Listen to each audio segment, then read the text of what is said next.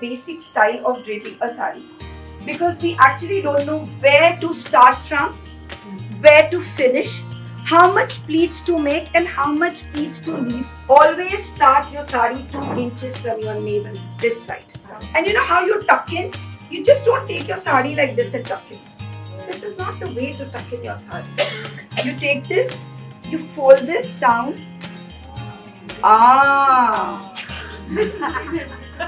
This is what we do is, we pull this saree like this, and this is what we do. This saree has to be straight when you're tucking in. So always remember to do your first tuck. This is your first tuck. Your second tuck has to be straight. So don't go on tucking from here. Do this and then bring your saree here and do this as your second tuck. Oh, wow. And now when you do this, goes like this, your first pleat will never fall straight. So what you need to do is, this part, always take a small pleat and make it. Okay? Most of you can. But do you get the pleats correct in one go? It's very, very easy to do it.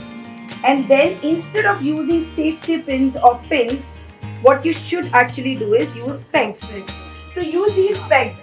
Now what length should you leave behind? So this is a frame. Now if I'm going to do this, this is long enough, because the longer palla you leave behind, the taller you look. The taller you look, ultimately slimmer you will look. And now I will add a pin here. Yes? Now where do you start your pleats from? And the concept of having the first pleat big and the rest small is not required. Okay, so you just start pleating like this. Okay, for all those who feel this is little difficult, if you can't pleat like this, this is for those. Hold this like this. Here. Can we do this? So that's the beauty of a pure fabric. You don't have to do too much. It just falls beautifully. Now where do we tuck it? But if my pleats are falling here, right in the center. So this is my 1/4. Oh, this is her 3/4 left. So eventually you start looking heavier from this. Okay. So this is a way to cheat. Now what I'm not liking about my drape is this.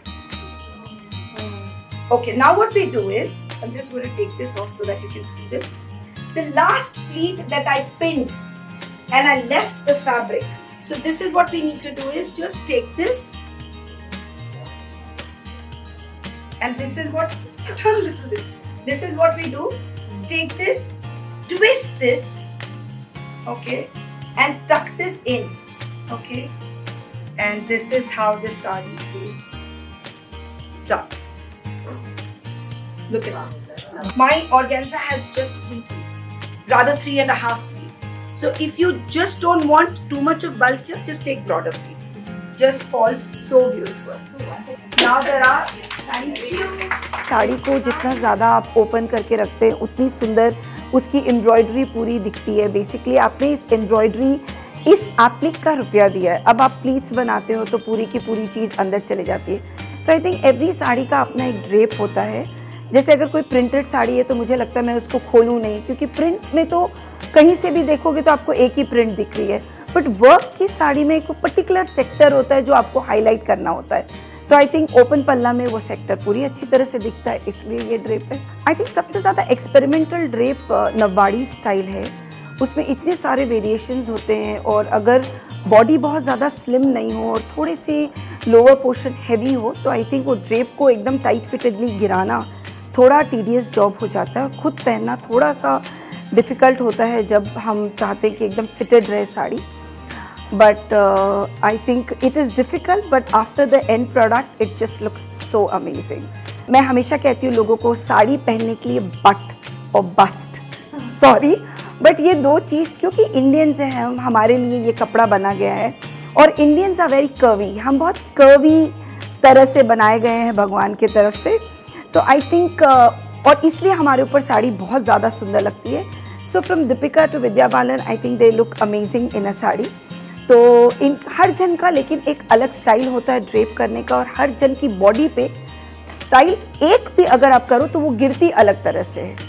So I think एक ही style को आप दो तरह से देख सकते हैं, जब दो जन अलग अलग तरह से पहने हो। तो लोग मुझसे कहते हैं ऑर्गेन्जा साड़ी बिल्कुल नहीं पहनना चाहिए क्योंकि ऑर्गेन्जा में लोग मोटे लगते हैं, और मैं तो आई थिंक मेरे को 10-12 साल हो गए मैं सिर्फ ऑर्गेन्जा पहनती हूँ।